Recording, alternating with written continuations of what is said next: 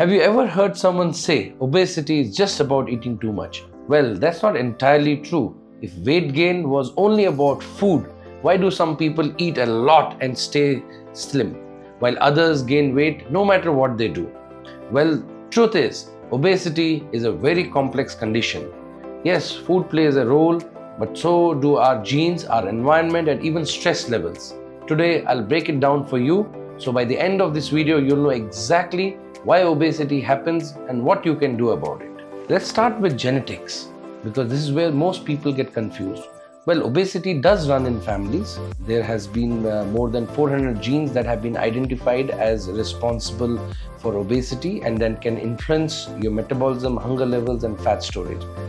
But not just the genes, it's the environmental factors, the lifestyle that pulls the trigger. So yes, your genes may make you more prone to gain weight, but your daily habits determine whether you will actually gain weight or not. Now let's talk about lifestyle, because this is where most people can take control. One of the biggest reasons obesity is increasing is because of modern lifestyle. Think about it. Compared to 50 years ago, how much do we move now? How much do we rely on processed food? Some of the key lifestyle factors that contribute to obesity are eating too many processed foods, sedentary lifestyle, irregular meal patterns. So basically our bodies are designed for movement, but modern life has made everything more convenient and less active. The other main factors are the environment on obesity. And what if I told you your surroundings could make you gain weight? Think about where you live. Are there any gyms, parks, or fresh food markets nearby? Or is your area filled with fast food restaurants and no places to walk?